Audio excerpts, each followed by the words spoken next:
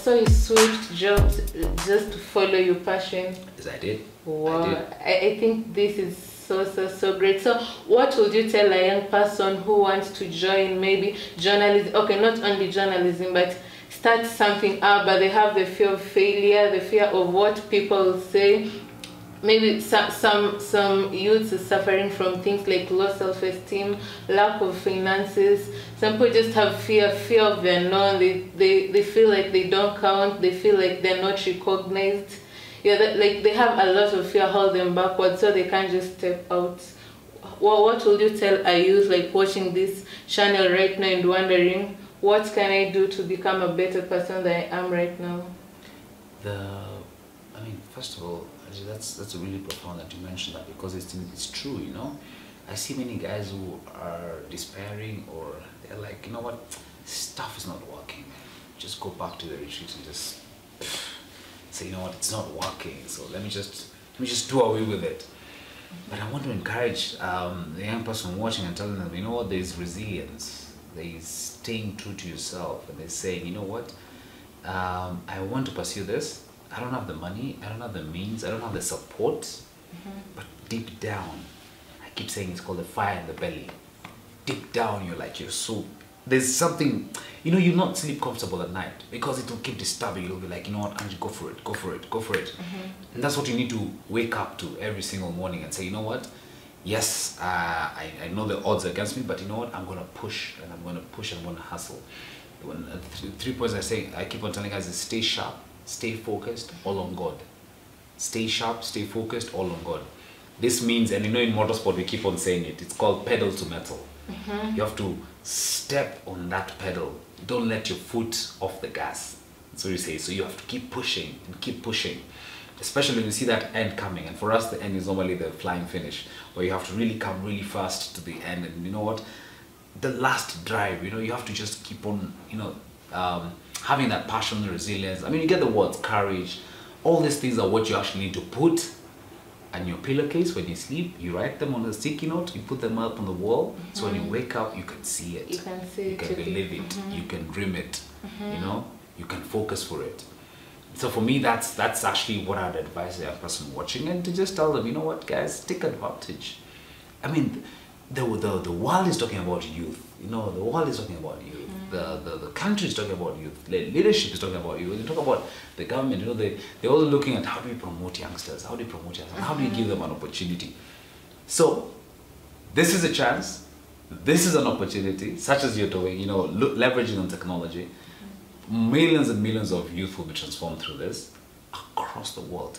And that's the opportunity with this. You know, it doesn't have to say, you know what, I'm a new person here and I'm just trying to go into it. I know. I keep saying the world is your oyster. And oh, you just reminded me, what's it about you and racing? Are you paid to do it, or is this a passion or a hobby? You know, I used to have a friend called Joshua. He was a drummer guy. He used to be in high school there. So I was an assistant school captain. Joshua was a school captain. So I used to be like, at times when he's busy, he'll say, you know, Laban, I'm going out for drama festivals. I'm one of the main actors. So he's very smart in his books. He had the leadership skills through being a school captain. And he also was a drama guy. He used to be very successful and get all the certificates. So I got jealous. I'm like, this guy, me, I only have my education and my leadership skills. I don't have a Nothing passion. else. I don't have anything else.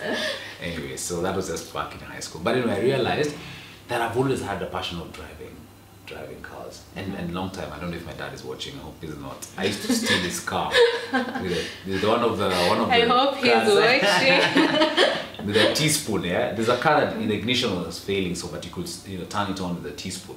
So I used to do that and drive it around the compound, driving around the compound. So your love for vehicles started when you were a kid? Way back. Okay. So I used to steal and run, and then I realized, okay, apart from stealing, then how can I turn this into a passion?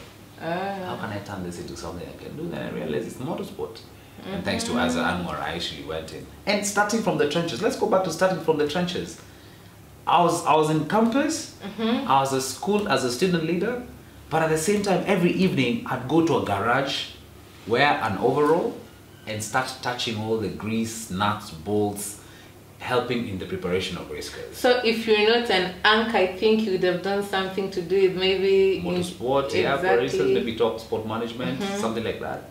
That's sort of something I'll do, but it's nice to do it as a passion because it's such an expensive sport. So you just do it as a passion, you know, maybe as a side thing over the weekend, because again, you cannot race every day. It's a very risky sport. So you also want to make sure you do it in a very safe environment.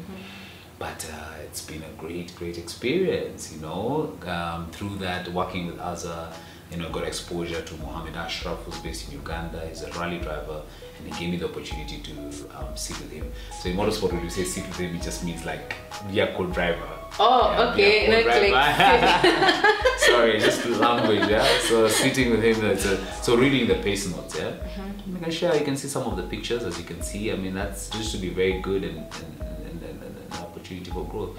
But what that taught me is a lot of lessons I took from motorsport I actually apply in my career. Like?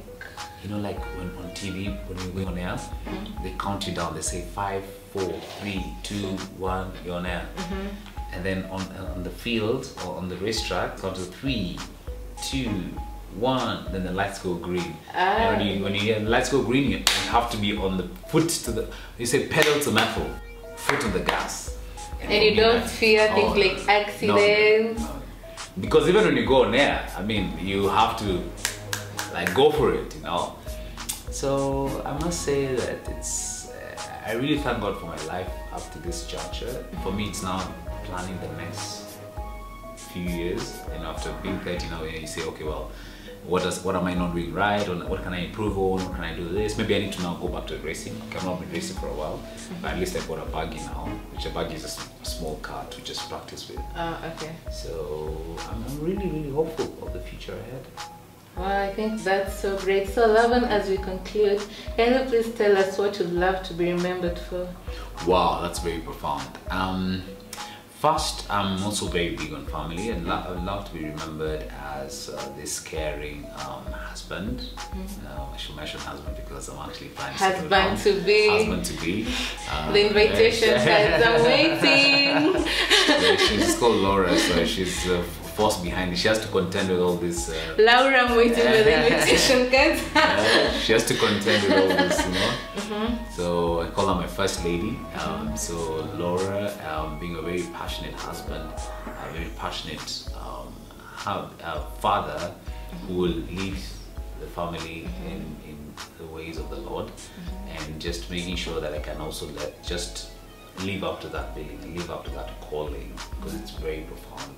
It's very profound to just be that.